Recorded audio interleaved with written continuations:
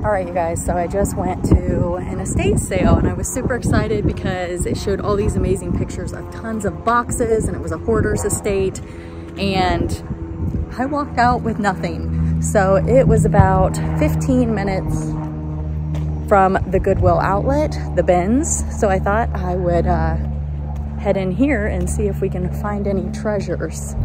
All right, let's check it out. All right, let's head on in. We are going to grab a cart and then we are gonna see what treasures we can find. I'm gonna say that I love the Bins. I wanna go like once a week.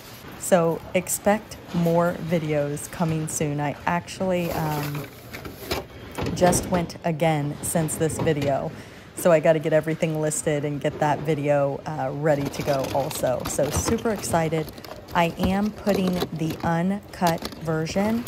So that's just me at the Bins, going through the Bins, no educational info, just you watching me dig to see if you can figure out what I bought and what treasures I may have missed. So those will be over on my other channel. That's linked down in the description. So we're gonna dig here. I did cut probably 15 minutes out of the video, and I'm gonna show you some of the digging, but mostly when I find something or come close to finding something, because I want this video to be educational. So those tapes right there, the cassette tapes, the blank tapes, if you can find the old vintage ones, some of those go for really good money.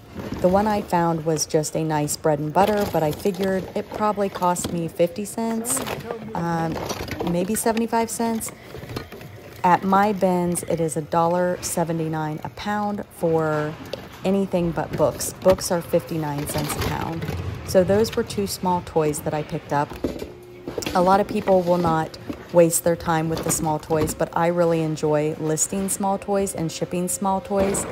If you've been around my channel for a while and you watch my what sold videos, you see that I sell a lot of those, and they're just a great bread and butter item. And they are items that are missed at the Bins because people don't mess with them, but you can get them for like 10, 20 cents. It's so worth the pickup, and they're quick and easy to list. Okay, I'm coming up on an item that I always bolo for when I'm out at garage sales. These are clip-clop Fisher-Price little people, and they move, and they go with a play set. I don't know if that was the play set, but it has not like a slide, but it slopes down, so they like clip-clop when they go down it. It's super cute. I believe I have a video on my reseller testing Bolo products of how it works. But love finding those. They usually sell pretty quickly, depending on how you price it. They're, you know, and which princesses you have. All right, you guys, was this wrong? Was this wrong? Tell me what you think in the comments. I came home and I asked my husband, and he told me it was wrong. And I'm like, I don't think there's any rules at the Bins. Like, I didn't want to buy the whole house. I just wanted the door. I don't know. I feel like I asked some people there and they're like, it's fine. You can do that. You're allowed to do that. And I did pick up this little Shopkins. Today I was there and I saw a lady open up a game and just pull out some of the game pieces. So I know it's kind of like anything goes at the Bins, but after I did it, I was kind of like, should I have done that? So you guys let me know in the comments. I had a little bit of a conscience about it, and I'm like, should I or should I not? All right, we are gonna keep looking here. And the only reason I did it is because I buy those at thrift stores all the time, and I take off the parts, and then I redonate the house, because sometimes people will still want the house, but they're too heavy to ship, and it's just not worth it. Now, this was a fantastic find. I've got this up for auction. I don't know if it's going to sell on auction, but there were none listed. And you see I sat it back down because I didn't think it was anything special. But then you're going to see here that I pick it back up and put it in my cart, and I'm glad I did. This is a Bionicle. It is incomplete. I still picked it up because it was very lightweight, and I just listed it as incomplete for parts. for somebody who has that item and maybe is just missing a few pieces. It's a bread and butter item, not for everyone. Okay, the horse. So if you push on its hiney there, there's a button and it makes it like move its front feet. It's pretty cool. But there were some really good comps on some different styles. I think there was one like that that was 35 and it had some weapons, but it was not in as good a condition as mine. So we'll see. If it doesn't sell on auction, I will put it at a buy it now or best offer, and I'll probably raise the price. That's typically what I do. So let's see, I'm trying to remember. I did leave in some footage so you guys can see a little of the treasure hunt. I got different feedback from different people. Some people want the whole video and some people just want to see the treasures. This item I only put on Poshmark. It's like a building block mug, and there were a lot on eBay. So I went ahead and just put it on Poshmark. I felt like it wasn't as saturated over there and had a better chance of selling visually because it looks really cool, and when you share your closet, it pops up in people's feed. I do cross post. I start on eBay and I cross post to Mercari and Poshmark. I use List Perfectly. There's a demo video down in the description if you want to check that out. And if you decide you want to try it, you can use coupon referral code bolobuddies, all one word, to get 30% off your first month. Now, I did not put that item on eBay because, again, there were just so many listed. These little guys I went to list on eBay and there was a recall alert that popped up. I didn't go in and really dig deep to check to see if it was actually a recalled item. I just decided to donate because they were a bread and butter item. If you want to see how to research if the item is recalled, I do have a video on this channel that shows you how to do that, so you can check that out. This is a little Tykes car. After further research, I found out that this is a remote control car, and I found the red car, and then I later find the blue car. I then went back to another bin and found both remotes, and then I found both people. I was so excited. I mean, it's not a big money bolo or anything, but I was just excited that I completed the set. That little figure was a Weeble. They range, really just a small bread and butter item there. Here's the blue car. So I was happy to find that, but still didn't know what they were at that point in time. I had not looked them up. So when I looked them up, I was able to know what the little drivers looked like and able to go back and look and find them. This is a Skin So Soft Avon brush. Some Avon brushes are, the vintage ones can be a big money bolo, so look those up if you find them. That, I don't know if that's gonna do well or not, the Skin So Soft. This is another wild card. I just thought it was really cool. It reminds me of those little umbrellas that you put in like a margarita or something when you're on vacation. So I was thinking that would be like a great prop if somebody was having like a tiki party or something like that. So that's how I'm marketing it in my title. I don't know if it'll sell or not. It was probably $2 or $3. So I figured it was worth the gamble, and we'll just see if it sells. So if anybody needs a giant tiki umbrella, and it's really cool because it has wood. It's wood and then whatever the material is. You definitely can't use it as an umbrella. Did you guys see the remote? I haven't seen it yet. Here it is. I found it. Oh, nope. I'm ignoring it. You know what? I wonder if I didn't pick it up there. I don't think I did. I didn't even see it. That's right. I looked it up later and then went back and found it. That is so funny. See, my eyes did not even see it because I did not know what I was looking for. So I used Google Lens to look that up. And if you guys don't have Google Lens, it is completely free. It's an app on your phone. Okay, this is a Coach wallet.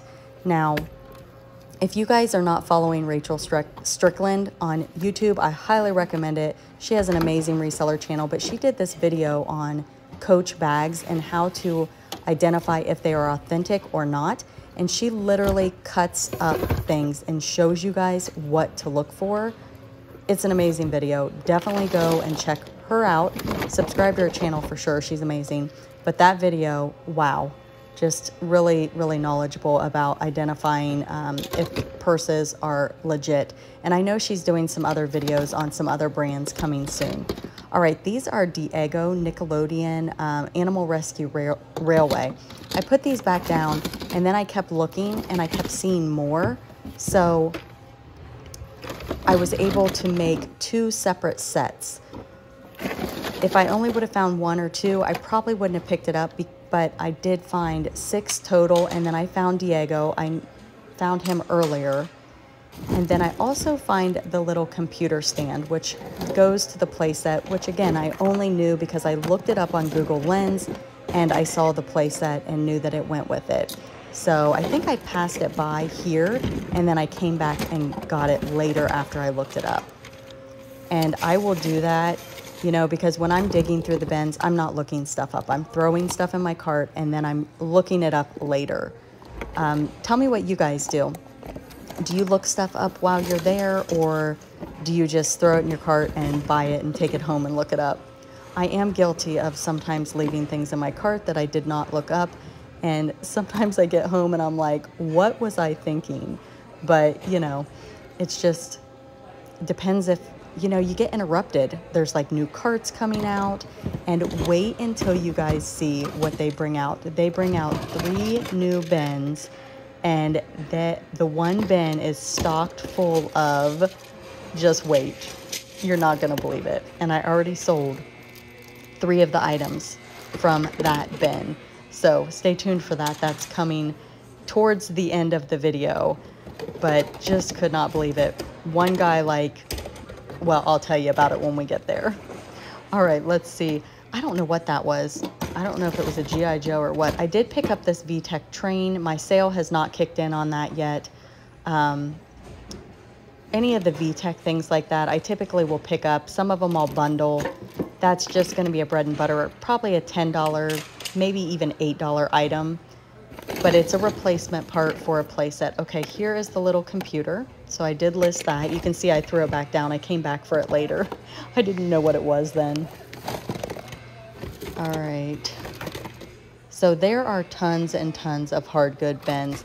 And I did actually, I ran into Dad Planet while I was there, which is really funny because I didn't know he was going to be there. And I'm like, hey. And he sources mostly clothing and like bags and hats and stuff like that. He does pick up hard goods from time to time, but his main focus is the other bins. So I'm in the hard goods and he's over in that other area. But definitely go over to his channel and see what he found that day. I know he released the video the same day, but I'm really behind because I wanted to get everything listed for you guys so you could see what I bought. I think it was only last week. It'll probably be 2 weeks by the time I get this finished and posted. But yeah, go check out his channel.